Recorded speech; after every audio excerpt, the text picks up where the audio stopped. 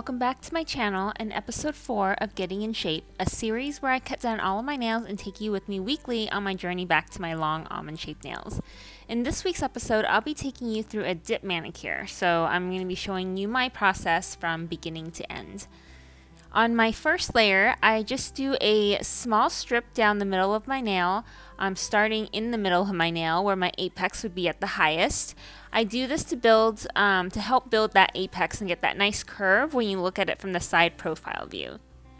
I'm using some Zooty colors here. So the darker one is called Acid Trip. And then for my ring and middle fingers, I'm doing a layer of Soplar, which is this nice shimmery white. And then I'm going to top that with Private Spot, which is a flaky iridescent powder. And I'm doing a base layer of white first because I want it to be more opaque. So here I'm brushing off that excess powder. So after each dip, when the base is no longer sticky, you want to make sure that you brush off that excess powder really well. Getting powder on your base brush when you apply the next layer can contaminate your base liquid, making it thick and goopy. Some brands' liquids may be more susceptible to contamination, but I like to make sure that I clean my nails really well of loose powders, as well as my base brush. I'm kind of doing this off camera, but after I put base onto my fingers or onto my nails, before I put it back in the bottle, I'm brushing it on a paper towel. And I do this again to avoid that contamination and keep my base from getting sticky or goopy. On the second coat, I'm taking the base liquid back to my cuticle. I've actually started doing my second dip 3/4 through the cuticle lately instead of all the way back, so I've been actually liking that more. So since I'm doing a total of 4 dips, if you count that little strip as the first dip. So when I do take it back to the cuticle, I don't start right away at the cuticle line. Instead, I place the brush about 3/4 of the way there, spread out the brush, and then slowly push it back until about a hairline away from the cuticle. You don't want your base liquid getting on your cuticle or any part of your skin. Some people do take a toothbrush or a cuticle tool to clean around the cuticle, but I find this brush fanning and push back is more effective for me in getting nice cuticle lines. I do encourage you to try it both ways to see what works best for you.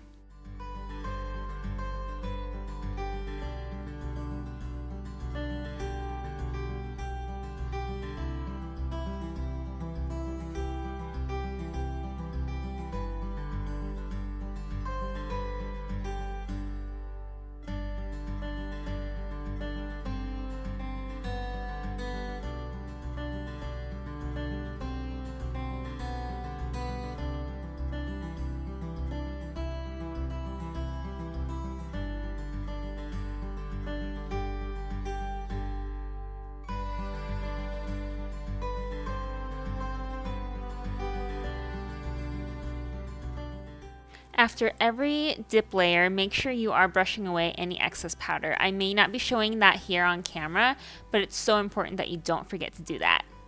On these next dips, so this is my third dip right now, and then on my 4th dip, the application is much of the same. So I'm going to just speed through this. I'm going to speed it up, and I'm just going to let you watch me dip for a little bit.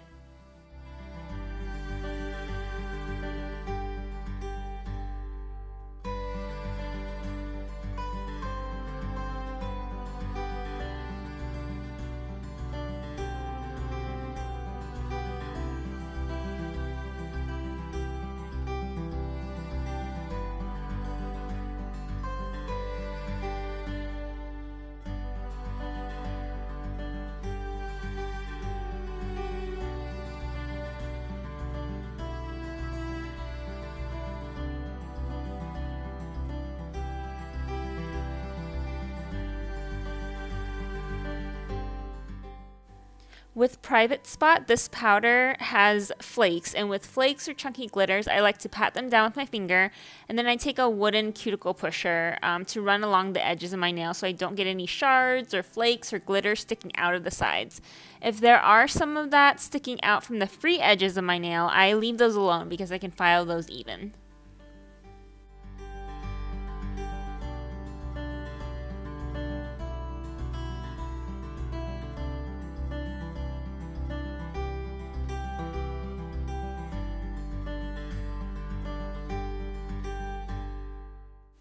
So I want to show you my little nail vacuum that I have.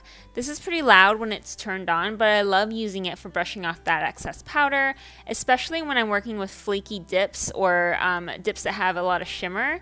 The ones, you know the ones that fly everywhere when you're using them. It's great because it just sucks that powder and the flakes and the shimmer and all that stuff that's in the air into the filter that you can remove and then shake out later into the trash can.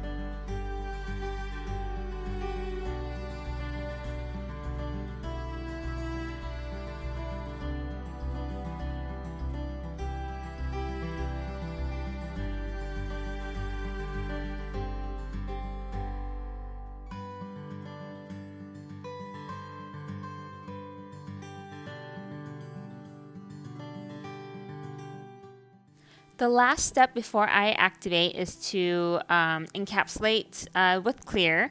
Sometimes I don't do this step when I'm using shimmers, but I just want to make sure that I don't buff any of this pretty shimmer that's an acid trip, so I'm encapsulating all of my nails. You can apply your clear one of two ways. You can take a spoon to pour the clear over your nail like I'm doing here. Or you can dip straight into the clear, which I feel like is faster, but you know, sometimes you might not want to you know, contaminate your clear with glitters that you might have on your finger. So sometimes the pour over method is nice to keep your clear free of that extra stuff. The clear that I'm using is from All Powdered Up. There are so many companies right now that have a really good clear, and All Powdered Up is just one that I love. I did do a couple videos comparing multiple brands clear powders, so I'll link those two videos in my description below so you can check out you know, that comparison.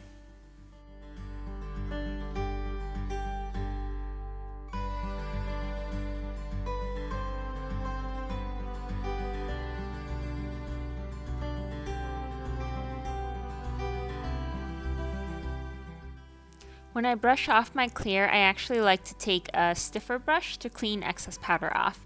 This really helps to get in the grooves and dusts it off really well. Because sometimes what I found is if you have some extra clear powder left on your nail, when you activate and top coat, you might find that it's not as clear as you would want it to be. It might have some cloudiness. So using a stiff brush really, you know, gets all of that powder off of your nail.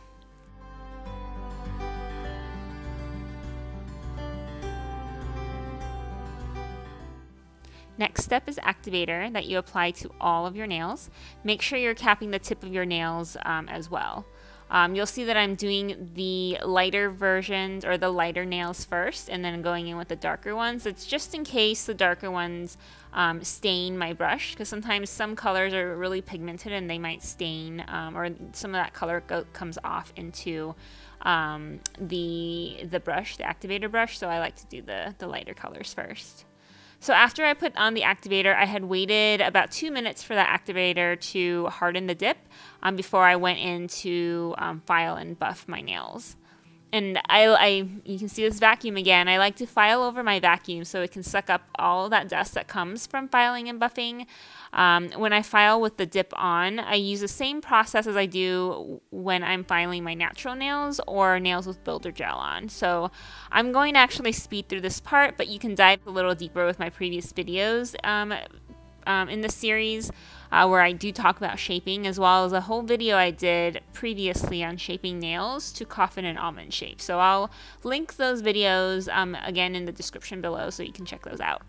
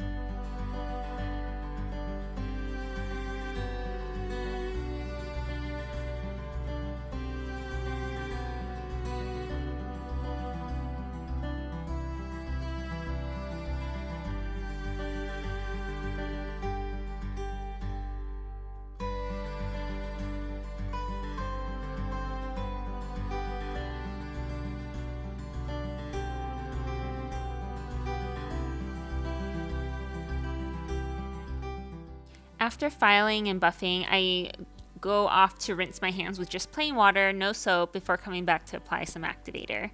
After this coat of activator, I usually wait about 3 minutes, and I do set myself a timer on my phone just to make sure my timing is accurate before I start top coating.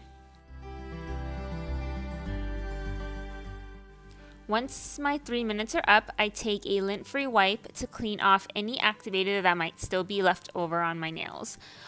Make sure you're also cleaning the tips as well.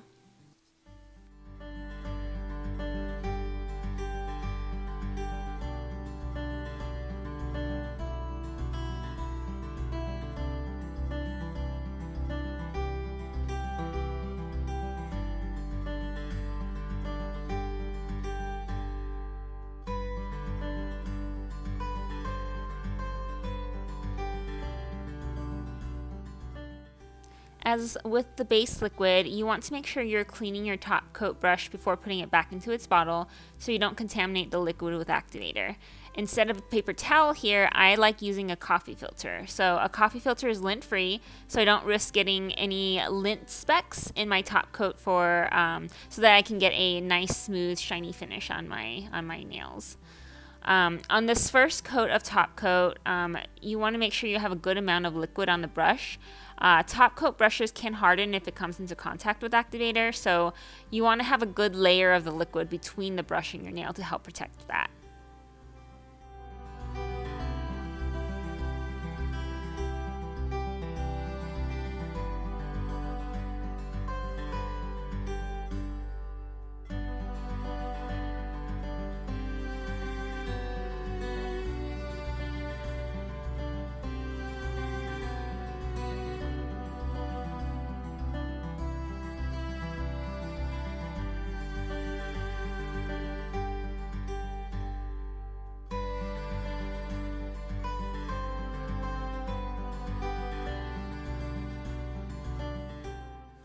After your first round of top coat, you can go back in immediately with your second coat.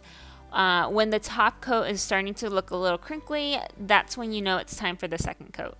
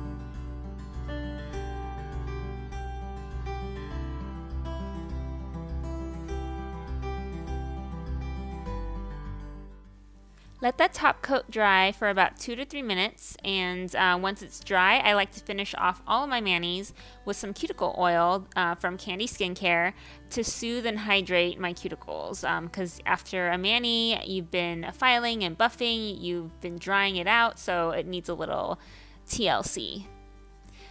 Thanks for watching this video, and I hope you stay tuned to the next episode where I will be talking peel base.